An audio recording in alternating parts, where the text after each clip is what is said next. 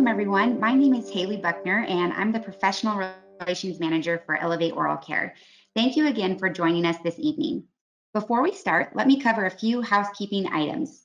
For those of you remaining online past 50 minutes, your CE certificate will be emailed shortly after the completion of this webinar. So be sure to check your spam folder if you don't initially see it. And you are all muted, so no need to worry about background noise. We will have time at the end for questions, so please submit your questions on your webinar dashboard. We have hosted an extensive series of free live CE webinars on many topics important to providing exceptional patient care. These free webinars are available for self-instruction on our website at elevateoralcare.com/elevatingcare. Be sure to bookmark this page and return often to see what's new. Also, if you have a webinar topic request, feel free to suggest it by sending an email to info@elevateoralcare.com or by completing the webinar survey that will be sent after the completion of the talk. For tonight's talk, we are honored to have Dr. Melissa Seibert. Dr. Seibert is a dentist practicing in the U.S. Air Force and is in her third year of an AEGD. She is a 2022 award recipient for Top 40 Under 40 Dentists in America, and she is the creator and host of the #1 dental podcast, Dental Digest. If you haven't already, be sure to check out her podcast. There is a reason she is the #1 dental podcast. She's doing amazing things. But Dr. Seibert, I'll let you take it away from here. Hey, Haley, thank you so much. Are you guys hearing me okay? Everything's Sounds good? great. Okay, awesome. Hey, you guys, so it is such a pleasure. This is one of my favorite topics to talk about, and it's really ending the tooth death cycle. So I just want to start by saying that while I am so proud to be operating in the Air Force, nothing that I'm presenting today is intended to be reflective or endorsed by the U.S. Air Force. I'm not operating tonight as Captain Seibert, but I'm operating completely independently. And so I do want to be forthright about some of my conflicts of interest. I'm a KOL for many of these companies, if not have a relationship with them. And so just a little bit about me, exactly like Haley said. So I went to the Air Force Academy for undergrad, then University of Louisville for dental school. And then I've really had the distinct pleasure of having a really extensive education, 3 years of a postgraduate AGD. As Haley said, the award recipient for the Top 40 Under 40 Dentists in America for 2022. And the Dental Digest podcast has won Most Educational Podcast in Dentistry 2 years in a row. And I have a phenomenal spouse. He is super supportive, and without him, I don't know if I'd be here today with you guys. So what I want to talk to you about, I want to talk about what the tooth death cycle actually is, because I think oftentimes patients might mistake really its importance and why we want to be so careful about conserving tooth structure. I'm then going to talk about the medical versus surgical model of dentistry, and I'm going to talk about the tools for prevention that we have available. There's going to be a little bit of trivia as we go. I would love to have the option to be able to see your responses, but I don't think that's possible. But I want you to keep track of what you respond. So I want to show you this tooth right here. It's a D1 lesion, and I want to ask you, is this a tooth that you would treat? So take just 2 seconds, ask yourself, is this something you would treat? And so I'm going to show you the exact same lesion, and now here it is 1 decade later. And so as you've noticed, it really hasn't progressed. And so this is what's really important. The question I asked you, would you treat this? That wasn't really a fair question because there's a lot of considerations we want to take into account. We don't just want to always look at these lesions on the radiograph and make a decision, but we want to make informed decisions where we're taking historical radiographs to see, is the caries progressing? We know that with the classic Pitts and Rimmer study, and again, there are other studies out there, but let's just use this kind of as a bit of a guidepost. With the classic Pitts and Rimmer study, about 40% of the time, these D1 lesions are in fact cavitated, but that means that 60% of the time, they're not. So this means that we're over-treating these teeth. And so I want to begin by showing you this because as we go along, I'm going to also provide you with preventative adjuncts that perhaps we can use to treat these teeth. But when you look at a case like this, you want to be asking yourself variables such as, does this patient have access to fluoride? Am I going to see them for routine dental care? What is their diet like? Is this someone that is going to be receptive to instruction? And then, of course, you want to correlate your findings on radiographs with clinical findings. But so, in effect, it's not enough to just show you a lesion and ask you if you're going to treat it. And by the way, how was I able to follow this patient for 10 years? This is actually my mouth. And so we know that nothing's better than nature. Our restorative materials, we have made leaps and bounds with these materials, but yet nothing that we have restoratively is going to compare to natural tooth structure. We know that enamel is the hardest structure in the body, and yet dentin, as hard as it is, it has this remarkable capacity to be very flexible. And so we don't have a restorative material that's able to emulate this relationship where you have a more flexible substrate underneath a strong crystal that's very capable of bonding.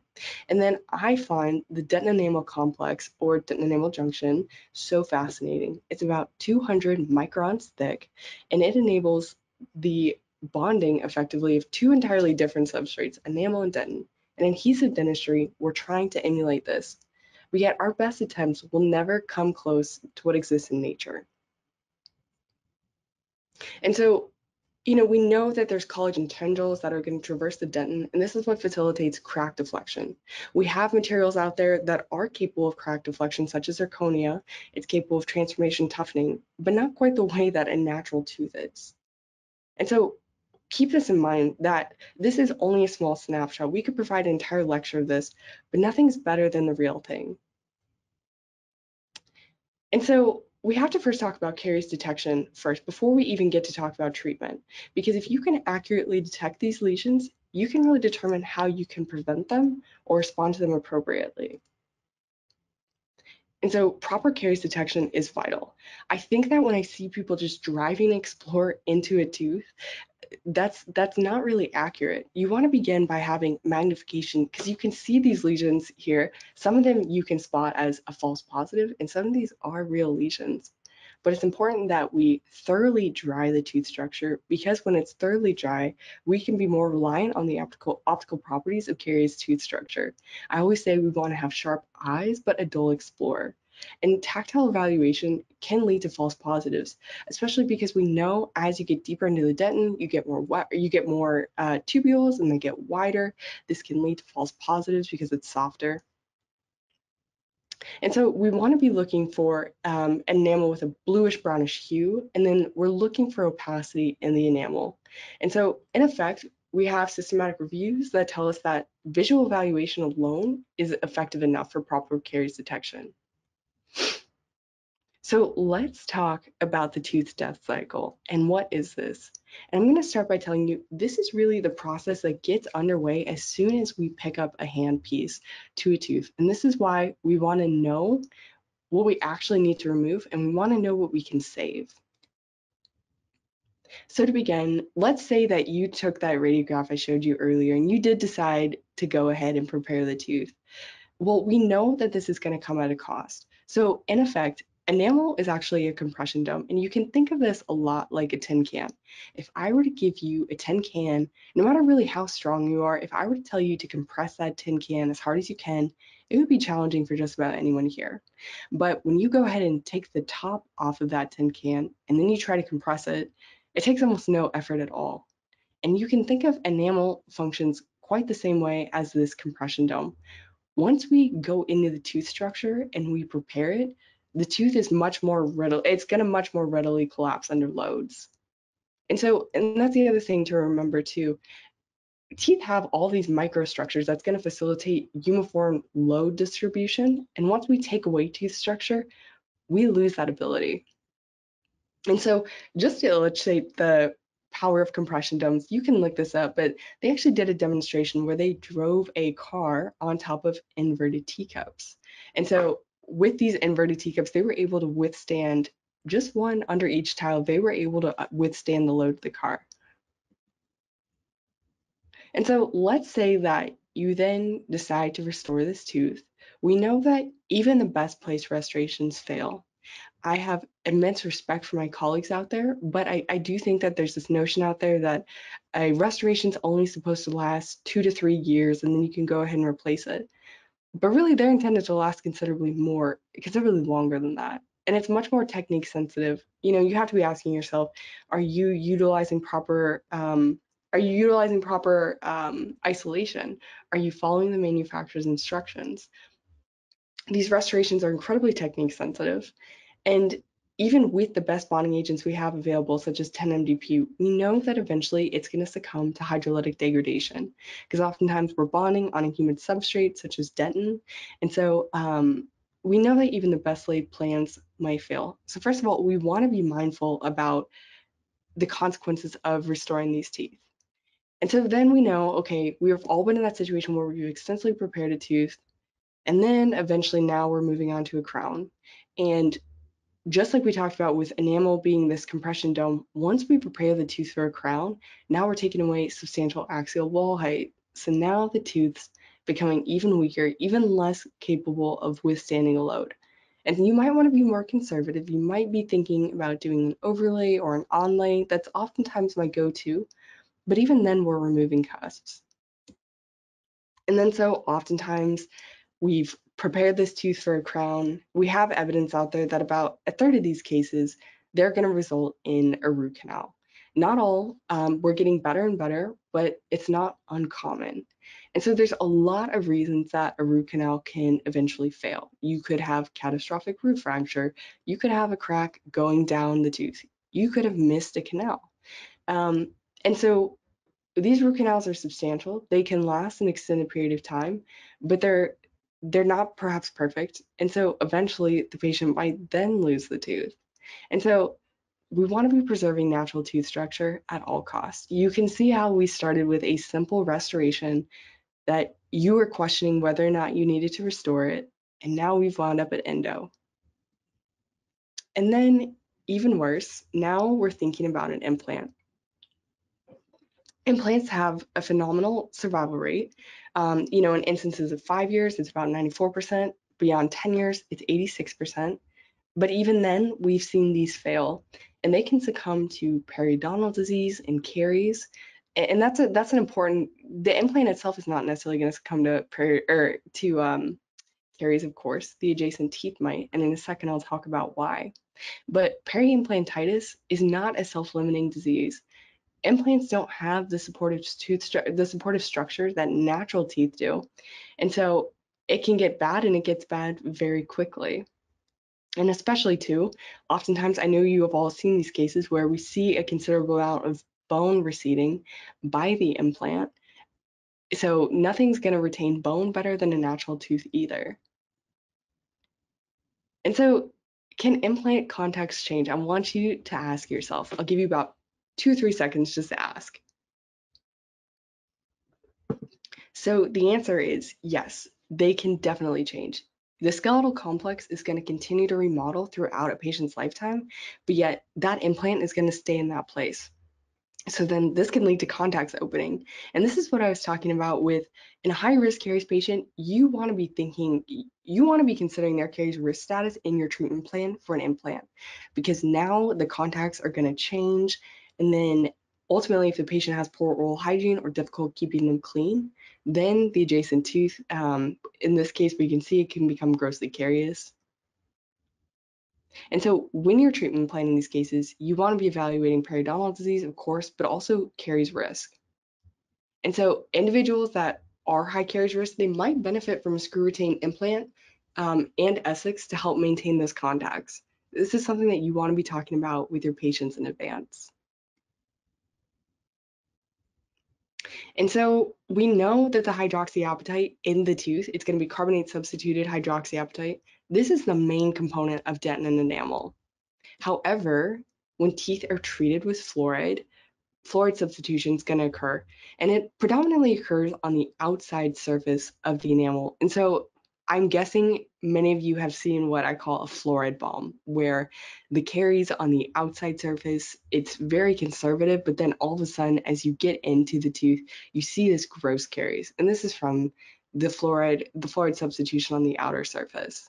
And then as we go on into the tooth, we can see carbonate substitution on the outer surface. So really, our best bet is to prevent caries and keep patients healthy right from the beginning. Because when things go bad, they go bad quickly. And so the deeper the caries process penetrates into the tooth, the more soluble the apatite becomes. And so this is what I want to ask you. Has dentistry really evolved? this is a photo of a 1400-year-old tooth. And you can see here, they're approaching it perhaps the same way we do today, where we see gross caries and we just excavate it. And so, are we thinking about dentistry any differently? Is all that we're focusing on, are we really just focusing on managing the outcome rather than the disease itself? Are we applying the surgical model to dentistry as opposed to the medical model? Are we thinking as surgeons or internists? And you can kind of see throughout medicine as technology improves, as modern medicine improves, we try to become more and more conservative, and we try to be thinking, how can we manage these on a disease spectrum? So take, for example, asthma. Asthma is a disease spectrum. You can have very well controlled, you can have very poorly controlled. Based on how poorly controlled it's going to be, that's going to dictate the types of medications they're taking. And you can see this all throughout medicine. You can see the way that based on the severity of the cancer, this is going to dictate the radiation dosing and the treatment. And so I think it's problematic sometimes in dentistry. We oftentimes just approach this with our surgical brains, where we see the decay and we're going to remove it. But this really isn't setting the patient up for any more success. This is going to have them coming back year after year, and they're going to kind of have it in their mind that really ultimately their relationship with you is that you're going to remove the disease and they're going to just keep on coming back. But as we previously talked about, that's why it's so problematic. We start with a small lesion and it continues to progress and get worse until we ultimately lose teeth. So it's really all about prevention for attention. And sorry for the corny little pithy thing, but it's what I believe. I think patients are living longer and they want to keep their teeth, and they're counting on us to help them. I think patients no longer really are amenable to a removable option. They're seeking a fixed option. Oftentimes, I think the removable options, that's at the late stage in the game where we've exhausted all possibilities for a fixed option. But when patients have lost too many teeth, we don't have those abutments, then that's really what we have left. And I think I see some of the busiest practices with the highest volumes of patients are the ones where they've built up patient trust, because the patients know that the dentist is there to help them to keep their dentition throughout their life. And so it's really all going to begin with prevention. And so let's think of this with the medical model for caries management. The way I talk to my patients is that I talk to them about caries is the disease spectrum, because oftentimes we think of just a cavity. It's either absolute, you either have it or you don't. But I talk to patients as it's a whole disease spectrum, where on one of the end, you can have this very incipient lesion, an E1, E2 lesion, maybe even a lesion that you saw at the beginning. And then on the other end, you can have these large lesions where, they're quote unquote bombed out teeth. It's questionable if I can either salvage this tooth. And so I explained to them there's a whole disease spectrum here, and it's 90% you, 10% me. If you can follow these instructions and really take ownership, I think we can really get on the good track. But if the mindset's going to be that I'm ultimately responsible and you're going to keep coming back to me, we're not going to make progress. And I do think that in dentistry, we're really celebrating all these innovations, the ability to have technologies such as Invisalign, where we can really enable our patients to get good orthodontic treatment on their terms. And aesthetic dentistry, all of these big innovations have come about, if you think about it, because the groundwork was laid for prevention. I think sometimes prevention isn't always as sexy, and it's kind of like the COVID-19 pandemic, where everyone kind of followed the instructions, we all bunkered down, and then COVID wasn't nearly perhaps as severe as it could have been, but no one was really celebrating that. And I think prevention can be a bit of the same way, where patients aren't always getting excited. Dentistry isn't, we're not always getting as excited, but this is what undergirds our whole foundation to enable to do us the dentistry that we want to do. And so ask yourself this, what does CAMBRA stand for? Take 2 or 3 seconds, try to see if you know it.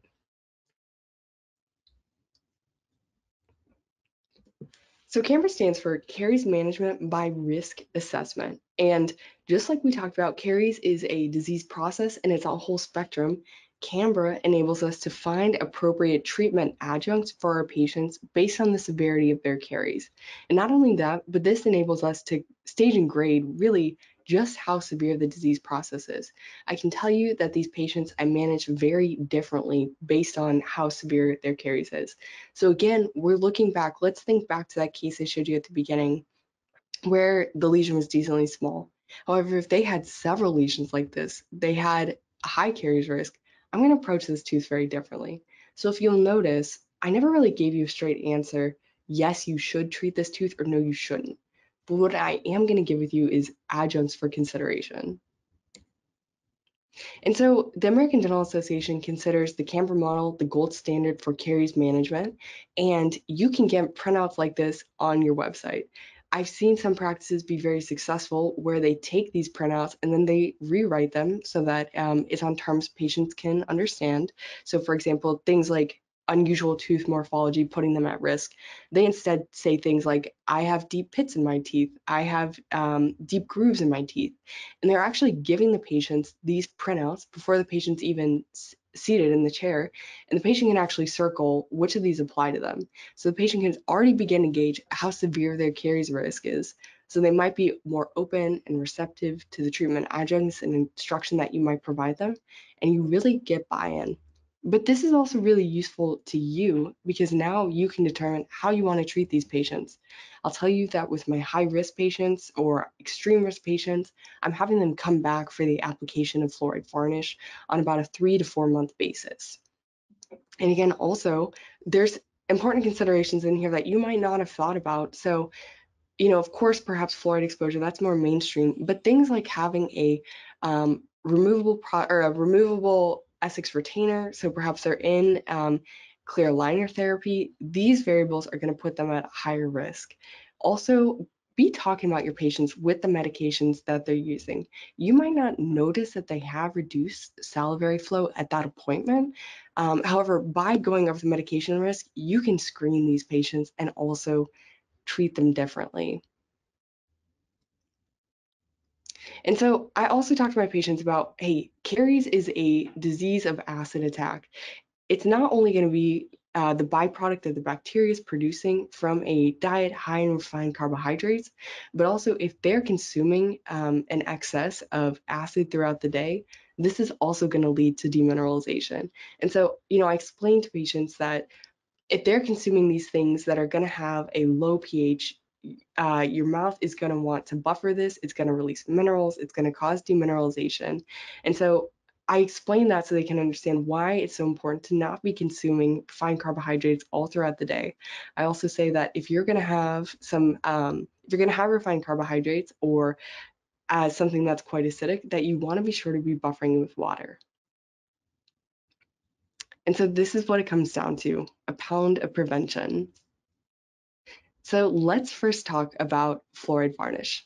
So we have systematic reviews and meta-analysis that now support its use.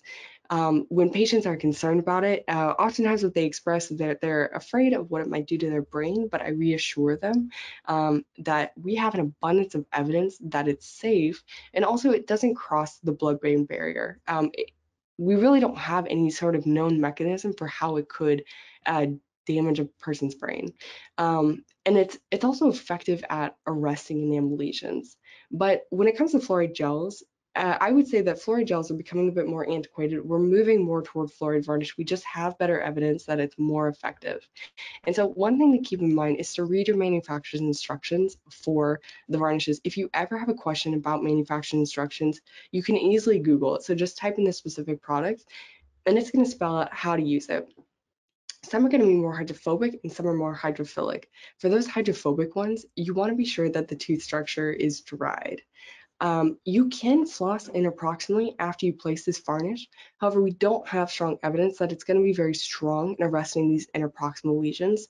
But I'll also say that you really do have nothing to lose by doing it, and it's only going to take a few seconds. Um, so oftentimes too, it can be difficult to convince patients of fluoride varnish because after they have had a prophy, their teeth feel so great. So, and I want it to be a really positive experience for them. So these high caries risk patients where I know I'm going to see them again after the prophy, I might hold off on applying the fluoride varnish. And so also with my high caries risk patients, I'm having them come back about every 3 to 4 months to apply it. And so here's another question. Is fluoride varnish, is it FDA approved for caries prevention? So the answer is it's actually not originally FDA approved for caries prevention. It's actually FDA approved for hypersensitivity. But throughout medicine and dentistry, we use medication off label all the time. So, for example, I have patients with chronic pain, I'm managing patients with trigeminal neuralgia, and one of my first line go to drugs is actually to give them an SSRI or a muscle relaxer, actually. Or take, for example, patients with burning mouth syndrome. They're often prescribed a tricyclic antidepressant. Um, just be sure that really with anything that you're using, if you're using it off label, just be sure that you have it documented for its use. But again, I don't really actually know very many providers that are using fluoride varnish for hypersensitivity. I think the go-to default is for caries management. And just like I talked about, use it at 3 to 6 month intervals. And based on when you can determine your patient's caries risk, that's going to determine how often you want to apply it. And so, what about silver diamine fluoride? This is a hot topic that I love to talk about. It's only been recent that it's come to the States, and that's why clinicians, I think, are still trying to understand its utilization. It's very basic and it's colorless. So, in this photo, you can actually see at the bottom, there's a little bit of silver diamine fluoride that's not water. That's what it looks like before it's applied. And it can be used in children and adults. I will tell you now that I use it more often actually in my high caries risk population for adults. Um, of course, it's great for children and the pediatric population, particularly for arresting caries to improve cooperation. Oftentimes, I will have kids that they will not tolerate a restoration, but they have rampant caries. And so our go-to is to apply silver-diamine fluoride. And so it's going to function as an antimicrobial while the fluoride promotes remineralization. And so, just like fluoride varnish, it's actually FDA cleared for sensitivity. But again, I don't really know any dentists that use it for sensitivity. It's used to really arrest caries. It's going to stop the progression and outright arrest caries without removing tooth structure. And yes, but just like fluoride varnish, it's being used off label for caries management. Originally FDA cleared for sensitivity. And so, yeah, how do you apply this stuff? Because it's newer, there are misconceptions out there about how it's applied. I can tell you it's very easy and very user friendly. And so you actually just use a microbrush to apply it. Go ahead and dispense a drop and then use your microbrush to apply it on the affected areas. And so how often are you supposed to apply it? The ADA convened an expert panel in 2018 where they recommend that it's applied twice a year. But again, this is kind of going to depend on your patient's caries risk. And so one of the things that I do in my practice is that I get informed consent before I apply it. I talk to them about how this isn't going, they're still going to need a restoration. It's going to cause staining on the disease caries tooth structure, and that the staining is permanent. And so I apply Vaseline on the lips, and I'm also very conscientious of clothing. This will stain. And so it's also going to stain surfaces. And how do I know this? Because I have mistakenly stained countertops with SDF. And one other thing to forewarn your patients about is the ammonia compound. It has an absolutely horrible taste. I've tasted it myself. And so this is why oftentimes toddlers and young children are going to cry. Adults don't like it either. One thing I've heard a colleague do that you can consider is using an isovac, an isolate when you apply it. My concern might be that you could lose some of the SDF, but one of the benefits is that they can forgo some of the horrible taste. So does it cause staining? Well, of course, we've talked about, yes, it causes staining to the diseased tooth structure, but it's not going to stain intact tooth structure. So no worries there. The question is, are all of my teeth going to turn black? No, it's going to be the diseased tooth structure. And so it also stains hypomineralized and immature enamel. And so the reason for this is that the porous enamel allows silver to penetrate through the tooth structure. But just like we talked about, it doesn't reinforce the tooth structurally, so you want to be thinking about final restoration on these teeth. And most of what we know about SDF does come from primary teeth, but of course that's not to say that we can't use it on adults. One population that it really shines in is in the geriatric population. It actually has a success rate of 72% higher than placebo for these root caries. I can say some patients might be so medically compromised that they can't tolerate treatment, or perhaps are too dental phobic or unwilling to on these root caries. And so this is a great adjunct to keep in mind. And so I have a case right here where this is a case where there's rampant caries. I know it's going to be a while until this gentleman can come in. He drives from very far away. And also, as you can see on some of those teeth, we're starting to get near the gingiva. And I know that's going to be more difficult restoration to restore. And so really in one of our first initial appointments, I applied SDF throughout these lesions. I really like it because I can feel that even though I can't see him for a while, we can at least make some headway on arresting his lesions. But also, I have to tell you that when I then went to restore these cases, I'm really inclined to believe that the caries was considerably much more easy to manage because it does arrest the caries. And so I felt that I wasn't spending as much time excavating lesions. And also, just like we talked about, in those cases where it's close to the gingiva, I know that's going to be difficult to restore. And so I'd like to arrest it right here and now so that when it comes time to actually go there and restore it, I'm not having to chase as much tooth structure under the gingiva. And so here's a really fun phenomenon that SDF is responsible for. And believe it or not, this is not a term I made up, the zombie effect. I think actually, I think it should be called the cannibal effect, and you'll see why in a second. But this is something SDF is known for and increases its potency. So in effect, here's what's happening. The karyogenic bacteria is going to adjust the silver diamine fluoride, and then it dies. And then the next bacteria is going to then go eat the dead bacteria, and then the silver diamine fluoride within the dead bacteria kills that next bacteria. And so hence the reason you can see why I think it should be called the cannibal effect. And so here's a study, here's an example where someone is indeed using the zombie effect, just in case you need a proof I didn't make it up. And so I think silver diamine fluoride is really revolutionizing adult dentistry and pediatric dentistry. There's no way that I can talk about all of it tonight in this webinar. So here's a handy dandy QR code. Elevate is great about providing more information, so go ahead and check them out. And so can you restore these teeth that have had silver diamine fluoride placed? Can you actually bond to it? Because we know that in modern dentistry, we're much more dependent on our bond. We're not quite utilizing mechanical retention the way we once were. We're much more dependent on the bond. And so we need to know in cases where there's rampant caries, we're restoring these, is SDF going to impair bond strength? And so just like we've talked about, these teeth are structurally compromised. So can it be done? The answer is indeed yes, it can. But I'll talk about perhaps the best protocols for bonding, what we do and we don't know. So Barros et al. In 2018 and Ali Reza Satter's group in the University of Washington, they sought to evaluate this.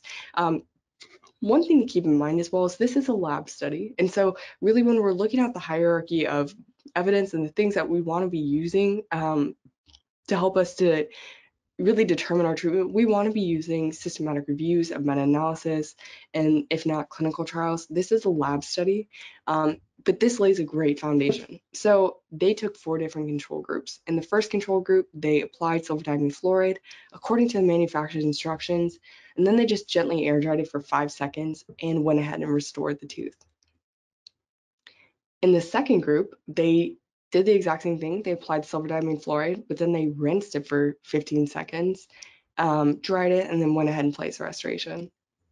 Now, in the third group, this is what's novel. They placed the SDF, and then they stored it in water for 24 hours at the same temperature that would emulate the mouth. So if you think about it, this is supposed to emulate, they're applying the SDF, and then they're sending the patient on their way. And then they have the tooth come back, the patient come back, After 24 hours, they then are polishing it with 60 grit sandpaper, and they're doing this to emulate air particle abrasion. So then they briefly rinse the structure, and then they go ahead, the tooth structure, and then they go ahead and restore it.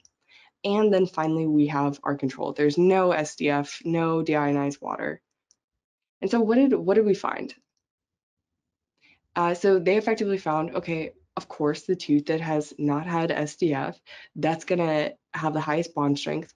But then you can see the bars toward the far right, the SDF, where it's placed, and then 24 hours later, they then restore it. These are the teeth actually with the highest bond, or the second highest bond strength. And so this is an important consideration for all you restorative docs out there, or people part of restorative dentistry, for how to place SDF and then go restore the tooth. We don't have a lot of more substantial studies on this, so this is perhaps a good framework to use. And then, of course, the situation that did the worst was the case where they placed the SDF and then they just went ahead and restored the tooth. And so Dr. Sauter's lab and Curari graciously provided these images, and you can see that SDF does deposit in the dentin. I can say that dentin is very technique sensitive. It's a sensitive substrate to be bonding to, and that's why anytime we're altering it, we want to be mindful of how it's affecting our restorations. So it can adversely affect bond strength. But the big takeaways from this is wait 24 hours after you apply your SDF. But we do need more information. And so how much fluoride is really in silver diamine fluoride? Well, it's 44,800 parts per million. That's actually twice as much as your varnish. And you might be thinking that this is really remarkable. Why would I even use varnish again?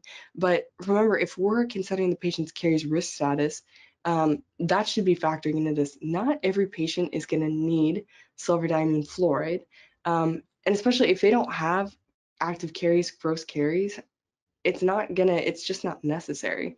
But putting this into consideration, over-the-counter toothpaste has about 1,000 parts per million fluoride. So consider that. That is a lot of fluoride. 1,000 parts per million as opposed to 44,800 parts per million. And so what about 5,000 parts per million toothpaste that you can get? These are adjuncts that I use also with my high caries risk patients. So there's different options available on the market, but this has 5 times the fluoride than the standard over-the-counter toothpaste. You can use this. I think stannous fluoride is also a great option. And you might want to be considering, do I want to write them for a prescription or dispense it in the office? I think it can be very helpful to dispense in the office because I think why create friction and barriers for the patient? Perhaps this might already be an arduous experience for them, so why not make it easy for them to have access to this? When you're dispensing in office, it guarantees that they get it. You can also make it profitable. You can charge for it, or just charge them the cost of it, or just incorporate that fee into your exam. And so just kind of ending on a few important considerations, we're talking all about ending the tooth death cycle. When it comes to caries excavation, one of the things we always want to do anytime I see a large lesion, I'm always doing vitality testing because I want to know the diagnosis of the pulp. Are we going to have symptomatic or asymptomatic irreversible pulpitis? Is it necrotic? Is it vital? And so that's going to determine how I'm going to approach caries excavation. I want to have clean margins. We know that we can actually leave behind some caries, but it's important that the margins are clean. I say that you want to be at least a couple millimeters past the dentin-enamel complex, dentin-enamel junction for your caries excavation to make sure it's clean. And it's something that you can bond to because we know bond strength decreases when we're trying to bond to caries. An important consideration as well is you can use a stepwise technique or you can use selective caries removal. The evidence shows that a selective caries removal is going to be more effective than a stepwise technique.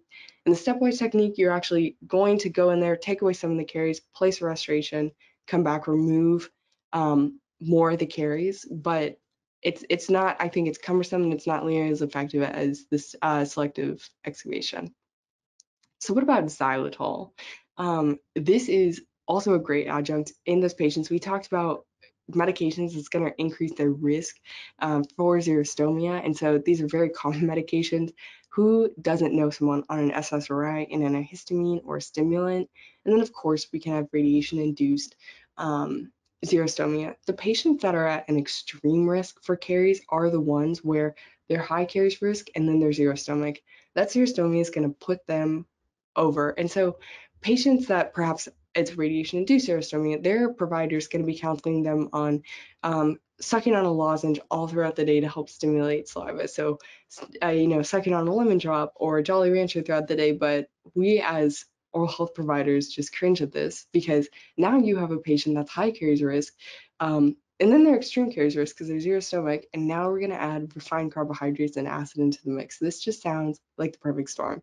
So I think that xylitol lozenges and gums are an exceptional adjunct in these cases, but just be sure that your patients know which ones they're using. There are some over the counter you can get that are advertised with xylitol, but if you actually read the label, it has the amount of xylitol is practically negligible.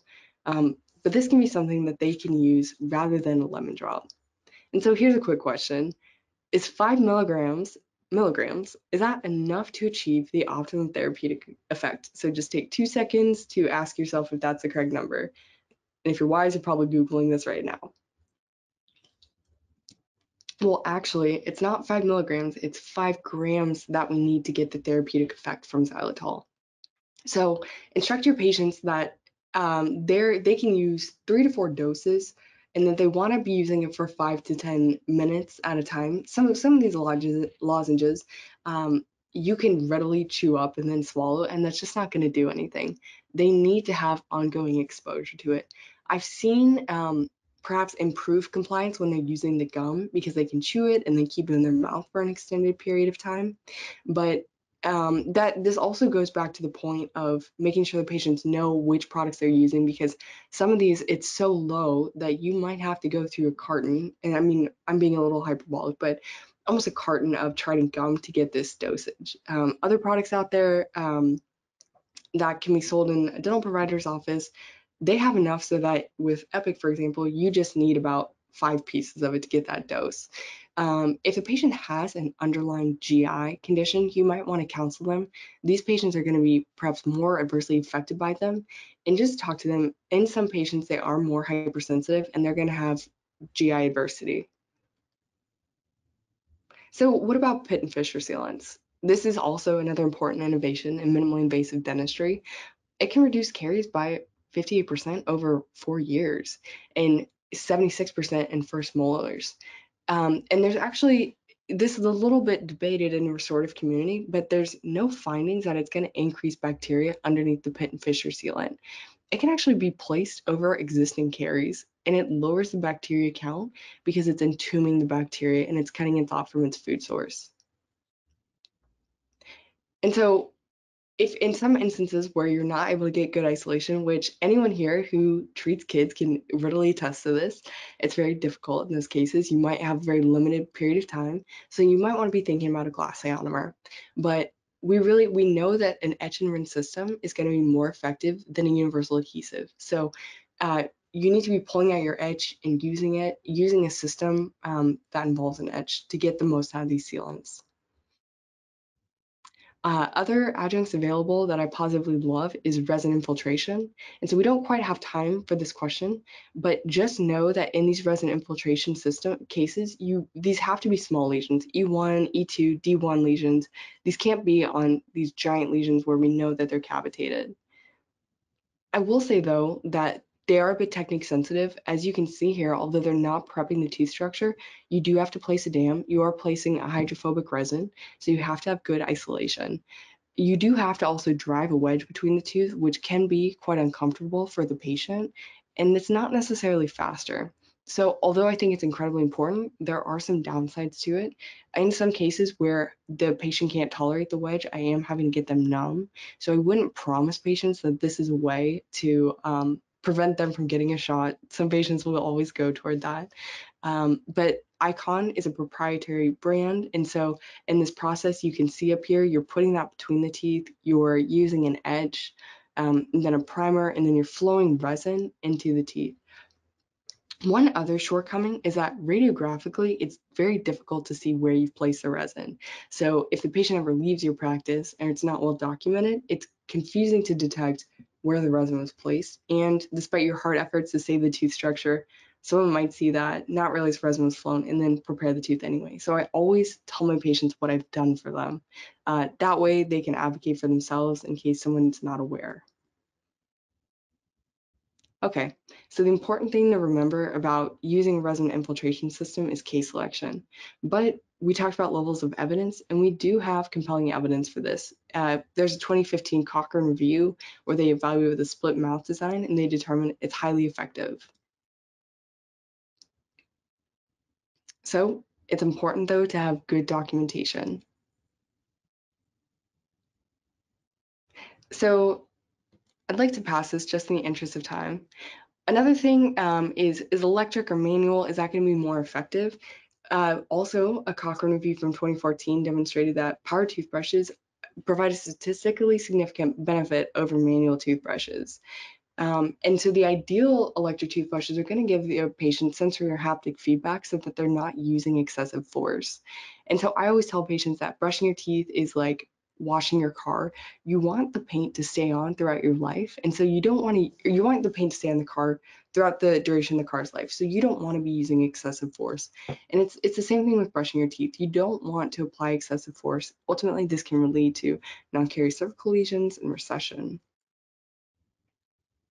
And so there have been 11 randomized control trials evaluating is oscillating rotating versus sonic action, is that more effective? Well, these 11 randomized control trials have demonstrated that oscillating rotating technology is more effective for combating gingivitis, whereas the 12 randomized control trials also determined that oscillating rotating technology is better for plaque elimination. And so just in the interest of time, I don't want to spend too much time here, but we have substantial evidence that does suggest that perhaps oscillating rotating technology might be more effective. And so it's more effective for plaque reduction, bleeding site reduction, the likelihood of transitioning to improved gingival health. So what about casein phosphopeptide and amorphous calcium phosphate? Some of you might not even know what I'm talking about. This was a trend for a little while, dentists using it, and then we found out that it's effective for demineralization, but so is a fluoridated toothpaste. And so the patients don't necessarily derive substantial benefit from the CPP, ACP type toothpaste. MI Paste is a very popular brand. One thing that is important to recognize for your vegan patients out there, if this is something you're dispensing in their office, it is derived from dairy, and so be sure to be counseling your patients on that. However, this isn't going to affect patients that are lactose intolerant. And so, I see providers distributing this to patients that are in active ortho, but I'm not necessarily convinced that they're going to receive the same benefits as opposed to using a highly fluoridated toothpaste. So if they are going to use it, it's recommended that they do it immediately post-ortho and in high caries risk. And so what am I telling patients about diet? It's really important that if they're going to have sweets, that they're just ingesting it then and there. They're not going to be consuming it all throughout the day. Like we talked about, saliva needs opportunities to buffer, and I'm also counseling patients on being mindful of all the hidden sources of sugar. There's so many foods out there that are marketed as health foods, but they have substantial sugar in them. Things like yogurt, granola bars, and also one of the problems as well is inadequate water intake. So they need to be consuming water all throughout the day that gives their saliva the opportunity to buffer. And so, does anyone know right off the top of your heads, just take a second to ask yourself if you know the bacteria that's responsible for caries. So, when there's a diet that's high in refined carbohydrates, we know that you can have more strep mutants or lactobacillus being produced, and so your diet is going to influence the bacterial colony.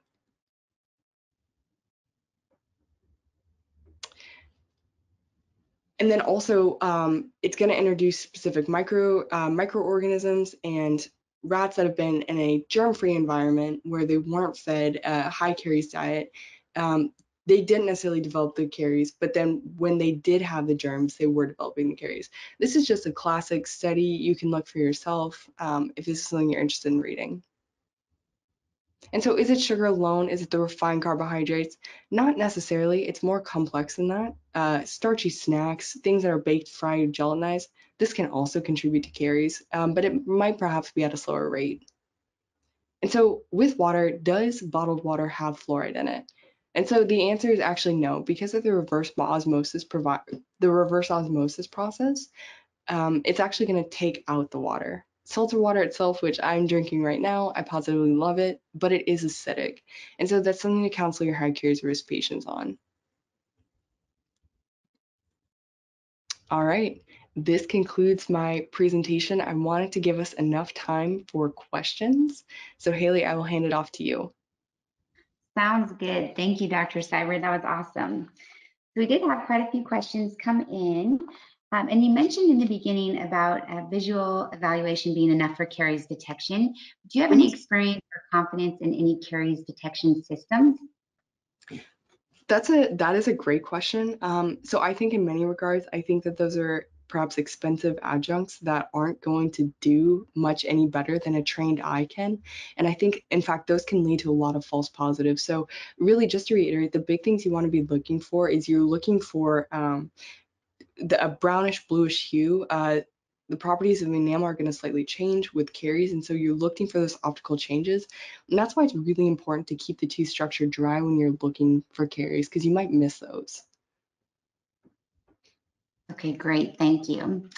And another question was, how does SDF carry since bacteria responsible are anaerobic? Are those bacteria able to keep penetrating the tooth? Mm. You know, I let me get back to you on that. I haven't come across many articles discussing like its mechanism of action and pathophysiology, so let me get back to you on that. Okay, sounds good. What is your routine for SDF application on caries? Once and done, reapplication every 6 months, or what's your routine? Mhm.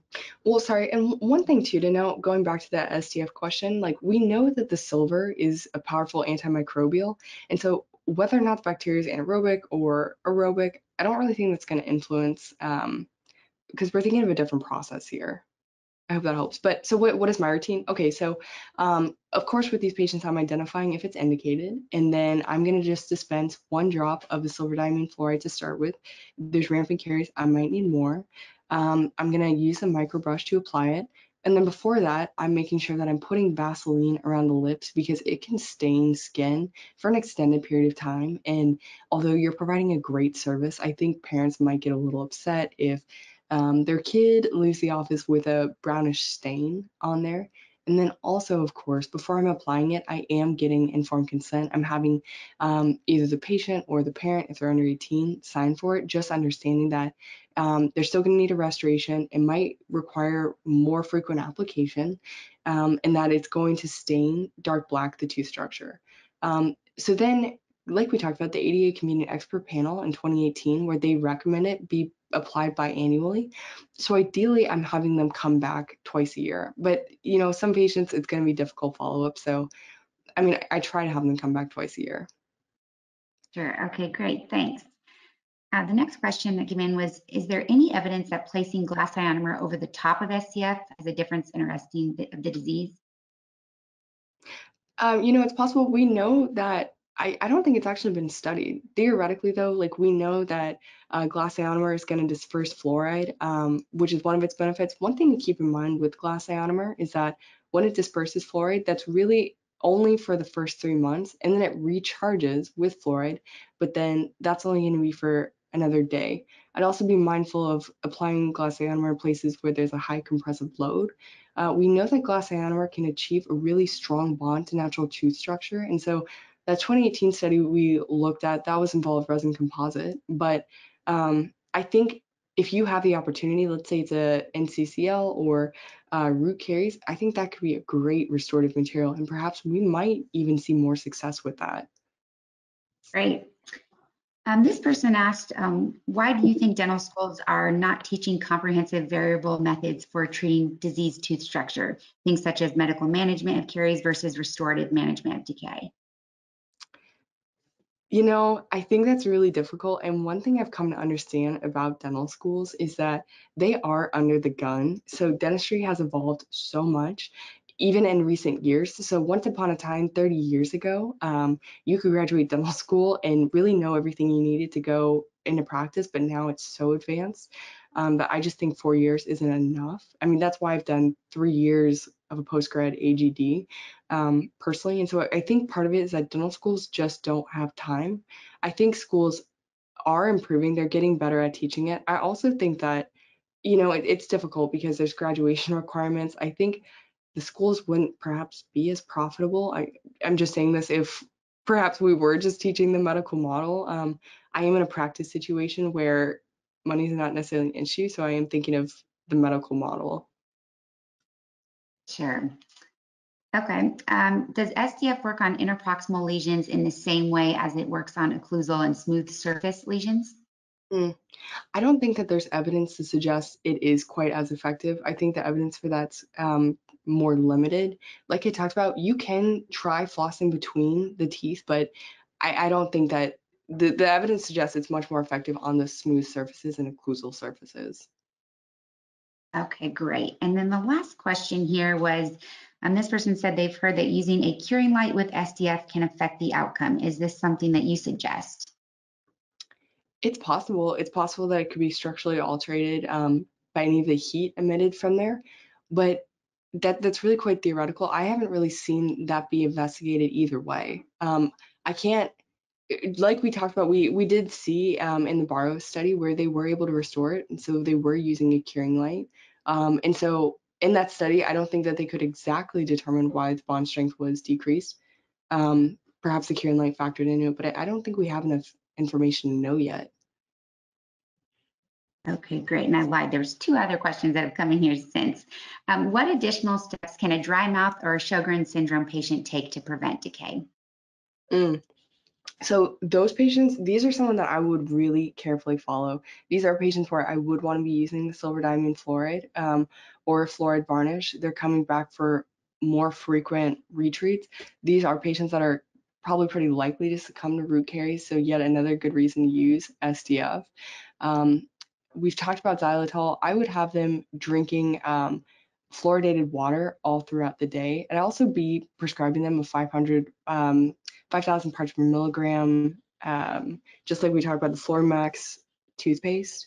And there are fluoridated mouth rinses, but the fluoride in that it's not really high enough, I think, to get a lot of bang for your buck. Okay, great. And then this person said that in the beginning you recommended the dull explorer versus a sharp explorer.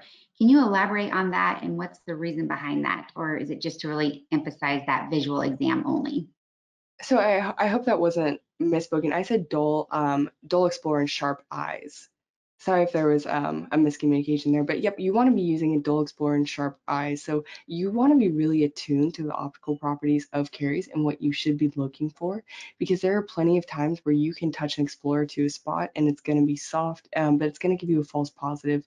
And just like we talked about, the tooth structure can change as you're going into the tooth, and so you'll get those false positives. I also think one thing I didn't really talk about is that you can cause the enamel crystal lattice to then collapse if you're pushing too hard. And so now you do have a cavitation. Okay, great. Makes sense. All right. Well, thank you so much again for a wonderful presentation this evening, Dr. Seibert. And thank you all for joining and spending your evening with us. Just a reminder to our guests, your CE certificate will be emailed tonight, so make sure you check your spam folder. And then be sure to follow us on Facebook and Instagram for links to any upcoming free CE events that we'll be having. And then the link that you can see on the screen here gives you access to our archived webinars, including this evening's webinar, which should be accessible in just a few weeks. Please share this link with your staff and colleagues. And finally, on our Elevate Oral Care website, you will find buttons to request an informative CE-eligible staff meeting for your office.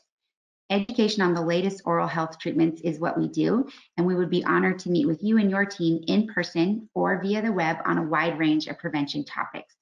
So again, thank you for joining us. Be sure to check out Dr. Seibert's podcast, The Dental Digest, and have a wonderful rest of the week. We hope to see you all on our next Elevating Care webinar.